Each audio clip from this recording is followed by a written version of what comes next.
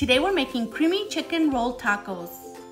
To get started with this recipe, heat up 6 cups of water in a medium saucepan with 1/4 of an onion, a handful of cilantro, 1 large chicken breast, and salt. Boil for 20 to 25 minutes. Boil 4 tomatillos and 2 chile serranos until they reach a pale color.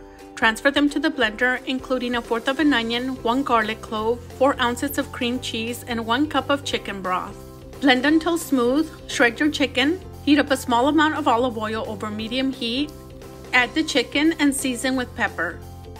Add the sauce from the blender and season with chicken bouillon to your liking.